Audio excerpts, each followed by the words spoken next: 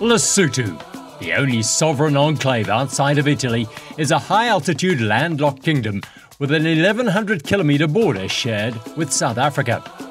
Approximately 2 million Basotho citizens enjoy the freedom of just over 30,000 square kilometres of rugged mountain terrain in the Maluti Range. The rural population live in relative peace and tranquility among the mountains and the valleys of this stunning land. Towards the end of every year since 1967, that peace and tranquility is interrupted for a handful of days when Lesotho becomes the epicenter of hard enduro, when it plays host to the Roof of Africa Rally, the oldest hard enduro race in the world. In 2023, the Avani Lesotho Casino Hotel in the capital Maseru was race central as the top riders in South Africa and a number of international riders joined hundreds of keen amateurs to test themselves against the course, each other and the notorious weather.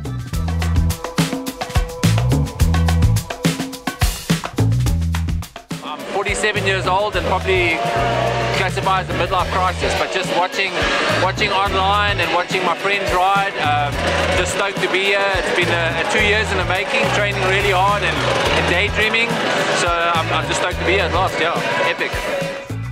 Excitement was ramping up as riders from all over the world registered. So I come from Kenya, and back home everyone talks about roof, so I thought why not try it. I'm the only Kenyan here. And I'll be the 5th Kenyan to ever compete roof the last 5 years, so I'm just quite excited to try it out, see what it's all about. This is my first Roof of Africa. I've missed it the past couple of years, so yeah, excited to get going. It's kind of a challenge, such a historic event, it's almost an honour just to get to take part. The roof is steeped in history. Dreamt up by road engineer Bob Phillips, the early years from 1967 are all about cars. Bikes joined the fray in 1969, and since the turn of the millennium, it's bikes only, with the terrain and weather earning it the moniker of the mother of hard enduro. Day one saw the traditional round the houses pipe opener, a chance for riders to give their machines a final shakedown on the smooth tar roads around the suburbs of Maseru. Last-minute preparations were completed. Dignitaries arrived. The vibe was electric. There was nowhere to hide now. So as always, to kick things off for the Roof of Africa, we're here on the tarmac. It's round the houses on the streets of Maseru. All the guys are lined up, ready to rock and roll. We're going to open up our racing account with our adventure riders. Then we go into gold, silver, bronze and iron. Then we head to the Maseru Mall and go out onto the time trial. This is where it all begins for the Roof of Africa in 2023. 38 riders lined up in the elite gold class. Number 2, Travis Teasdale, with the defending champion and 7-time winner Wade Young on his right with the number 1 board.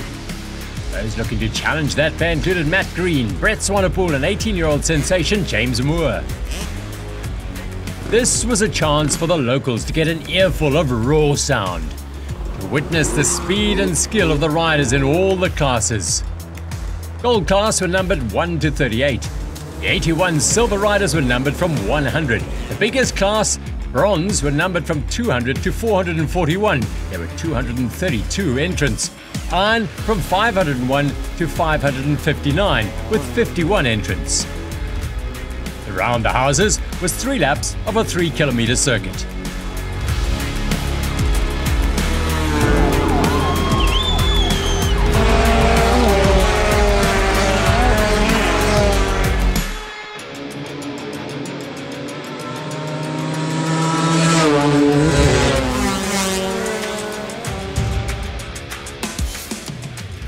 Around the houses now, pretty much, yeah, just for the show and that, but really fun racing, and normally the guy with the fastest bike does well, so yeah, we're going to give it a good shot. And then after that we have time trial. Yeah, we have 2 laps of 11k loop, and that's in the gravel, up and down, and some obstacles. So yeah, the key is to push hard as we can and do as good as we can.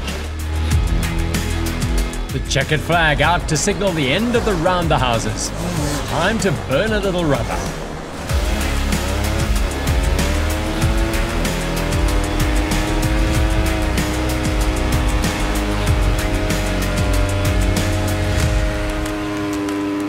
After the fun and festivities in the city, things took on a more serious tone as they headed up the mountain for the Masiru Mall Mountain Mayhem Time Trial Prologue. The old hands and veterans are cool and relaxed. The newbies, not so much. This is where the clock starts ticking in earnest, when every second lost could cost a place or two, and every second gain could get you a win. Bronze racer Shabir Musa blasts away from the start. Riders setting off at 30-second intervals. Gold's Matt Stevens took a strategic approach to the time trial. So obviously we've got two runs at time trial, so look, I mean, you don't want to go too slow on the first one in case there is a problem on your second one, but yeah, essentially just look at the track. First one, go as fast as you can, and then second one, really put the hammer down and then try to get that top spot. Trademore Sherco Racing's Brett Swanepoel showed he was up for the challenge, dabbing when needed to keep momentum over the rocks. The starting gaps are closed quickly as riders handled the terrain and the pressure of racing against the clock in different ways and executed their strategies. The Gold do a different sort of downhill to the other classes, so obviously it is a bit more technical, but yeah, time trial, it's always going as fast as you can and try obviously start the day leading or as close to the front as possible. A year ago, torrential rains played havoc with the race and tactics. This time around, it was bakingly hot, dry and dusty. You know, we've been out riding and the track's actually, in my opinion, worse than the wet. You know, the heat's going to come into play, and then with it being so dry, there's actually less traction, which is also going to pay a bigger toll on our tyres. So it's going to be interesting. We haven't had a hot roof since 2019, so let's see how it goes. That's the beauty of the mother of hard enduros. The weather often dictates how the bikes and riders perform. Number 433, none other than MotoGP's superstar Brad Binder, getting his first taste of the roof in the bronze class. The log drops proved a little tough here for Dwayne Turner, and the cement pipe provided spectators with spectacular action. Rian Pretorius showed the rock garden plenty of respect.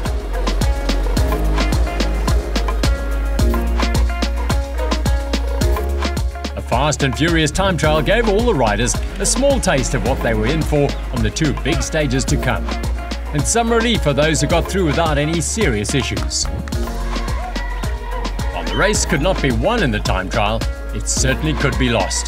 So in many ways, a slightly conservative approach might well prove to be the best strategy in the long term.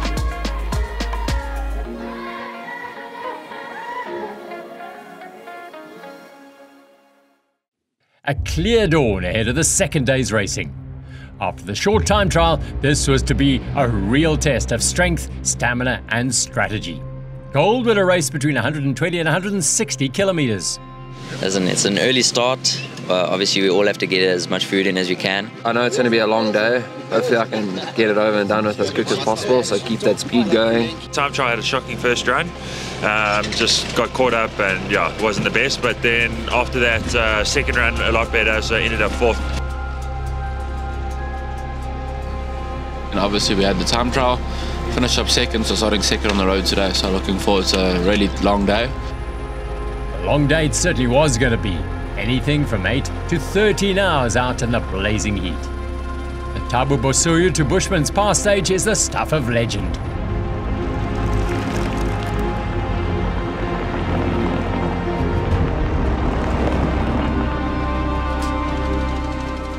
Disaster for race leader Brett Swanepoel, a mechanical problem on the start line.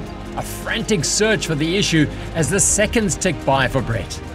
Travis Teasdale on his Husqvarna was calm and composed. The 25-year-old from KZN was third a year ago behind Young and Matti Littenbichler. Travis desperate to get the better of Young this year.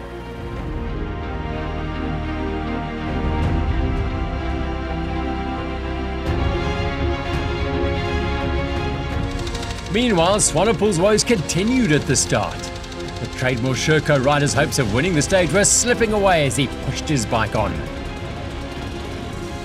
Number 1 on his plate, Wade Young set off. He was a few seconds off the fastest in the time trial, but this man knows exactly how to map a race-winning ride. Having seen Swanepoel in distress, he knew he had a great chance to take an early advantage. There are few with more skill on the rocks than Wade Young. The battle lines were drawn and soon the main contenders were within seconds of each other. Andy Green on his KTM had made a solid start. William Wade Slater was there, as was Young and Travis Teasdale.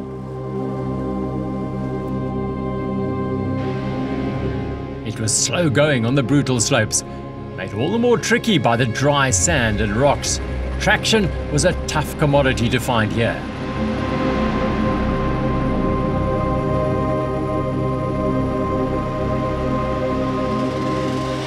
As Slater found out to his cost, Young picked a higher line and executed the pass with skill, and they just kept the throttle open.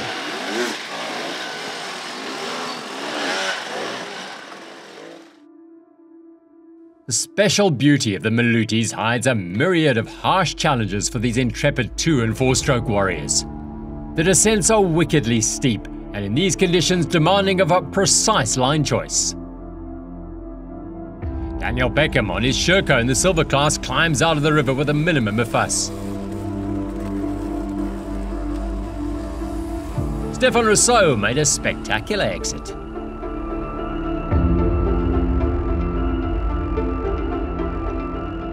Winner of the bronze class last year, Tate Stroh, showing excellent technique in the silver class in 2023.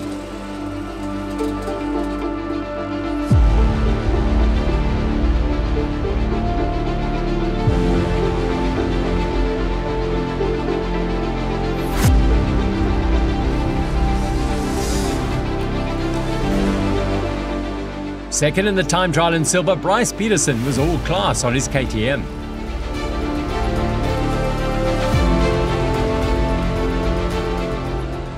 Tyrone Bird was going strong and leading in the bronze class.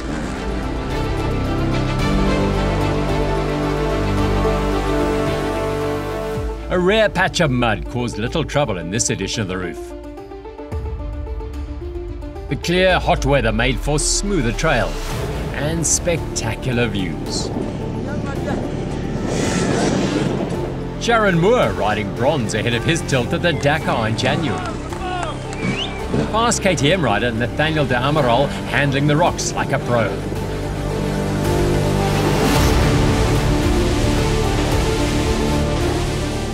It was a day of good times and hard riding.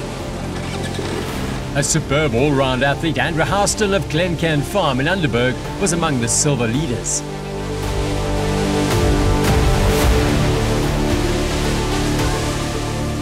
The designated service point was nearby. Shabir Musa losing momentum on his KTM. Another graphic illustration of the intense physical effort needed to ride the roof. The amazing collective support from the friends and fans trackside as they guide and cheer the riders through the boulder-strewn climb.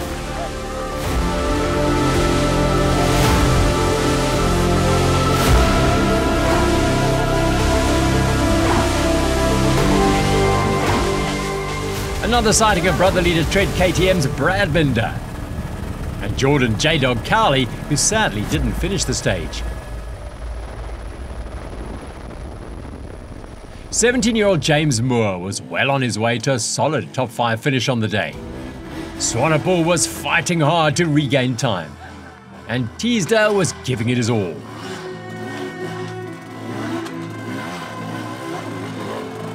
While Slater was again in Wade Young's sights. Former Super Enduro World Champion California's Cody Webb was finding out all about the unforgiving African terrain. It wasn't all plain sailing for the defending champion Young, as he had to stop on the trails to make repairs. I got a hole in my radiator. Dalton. As Wade fixed his radiator, Travis Teasdale closed in and then passed the stricken Sherco. But his chance to open a gap was lost a little later.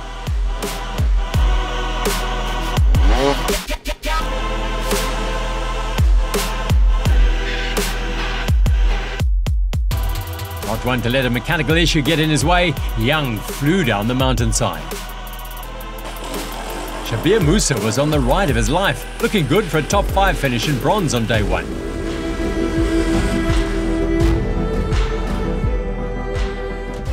Grant Burton Durham on his gas found a clean line through the rocky descent, Wade Young was the gold winner on day one. It was a really long day. I didn't expect it to be so long, and that last loop we went on, there was just an early uphill that we climbed for probably 45 minutes. So that pretty much broke me. So the other guys were really tired when I left them. So I'm sure they're having to dig deep as well. I don't think the guys were pushing too hard up front. I caught them pretty quick and rode with them quite a bit. I had my radiator hose came loose, so I kept having to stop and fill up. But figured that out after a couple of hours, which was pretty disappointing. But anyway, I'm happy. I'm at the finish. Thanks to my team and everyone supporting. Really appreciate it, and well done to all the other riders. Nathaniel de Amaral was the Iron Class winner by 4 minutes from Jack Brotherton. Tyrone Bird flew fastest in bronze ahead of another Cape Townian, Louis Brestler-Knipe. Grant Burton-Durham was a winner by over 10 minutes from Kevin de Kock. Wade Young was the class act in the gold from Matt Green and Brett Swanepoel. Another perfect morning greeted the riders at Bushman's Pass the next day. Even the very best learn the hard way at the Roof of Africa. I think today it'll be worth my time to stop at the gas stops and grab water. I didn't know yesterday there was water there, so I just kept going, and I ran without water for so long. I've never been in that physical state before, so cramps were bad. So we're doing all right today. Obviously, I think everyone's a bit worn down, but I feel pretty good. Just got to tape my hands up so I can push in that regard, and then I think it'll be worth it to just take a little bit extra time to add water to the pack when I can. Yeah, it was a hard day yesterday. I just have to try and stay in front of James more because he was pushing me the whole day yesterday, and he unfortunately didn't get his time back, so I think he's going to be quite motivated to do well today, and it's going to be a long day. Yeah, definitely body's tired. It was a huge day yesterday, and I expect today to be another big day. So hopefully we can just keep it together, minimize any damages, mechanicals, any crashes. So just hope for a smooth day and to keep strong throughout the day. Today to go out, just keep it steady, make it to the finish line in one piece, and I'll see how the guys are. They're probably going to push hard to try and catch me early, so that's alright. I'll ride with them and see how the day goes. It was good yesterday. I rode well, so I think it's going to be hot, long. Hopefully I can stay with the top riders and get a good result. And away went the man with a target on his back, race leader Wade Young. Another brutally tough day of riding ahead. With over 20 minutes advantage over his rivals, low-risk, consistent riding was the order of the day for the 7-time champion.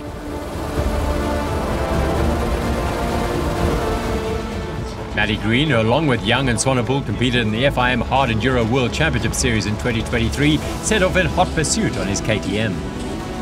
It was all systems go on the final day of the 47th Roof of Africa. Young, who finished 7th on the 2023 World Championship standings, was super smooth. All poise, balance and power in the Maluti Mountains.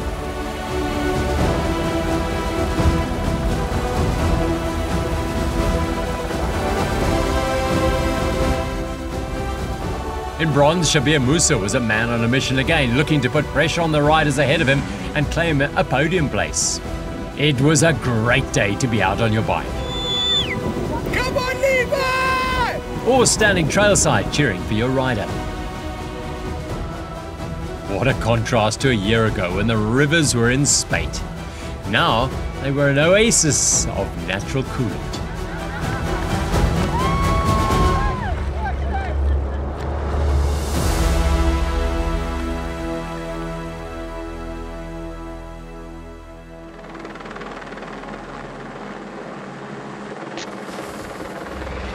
Riders headed down mountains they rode up a day earlier. Young leading a string of gold men. Matt Green was charging hard. The fight for a podium place was on between he and Swanepoel. James Moore was showing Cody Webb a dusty set of tracks as the young Durbanite set a blistering pace. This was Moore's last race for KTM before he joins the gas setup. And he was putting pressure on the champion for the stage win. But Young is a master among the boulders.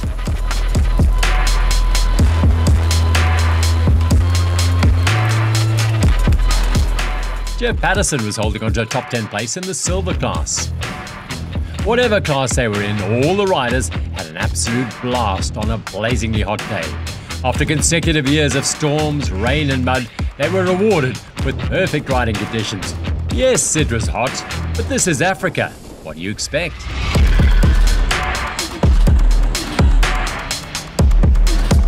For Brad Binder and brother Darren, the roof was like no other race they've done.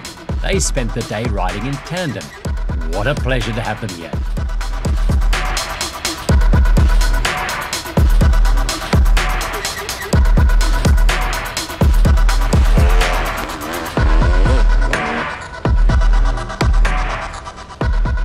DK Mullet showed us his chops. But this is the roof and things certainly got tougher. A lot tougher.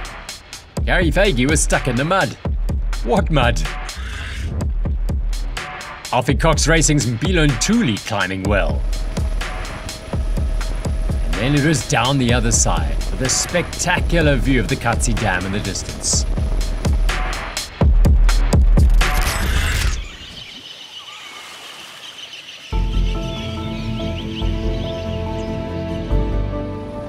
The true spirit of the roof was evident all through the classes and all 3 days. Kyle Flanagan, the man, being given a hand up here. Avoiding the donkeys, Wade Young was on his way to another faultless performance. But the stage was in the hands of the young protege, James Moore. Young, Moore, Swanepoel and company all together. The lead changing all the time. In silver, Grant Burton Durham couldn't match his rivals Tate Stroh and Daniel Peckham for pace on the final day. Stroh on a Yamaha was on a flyer along with Peckham, bouncing through the rocks on his Sherco.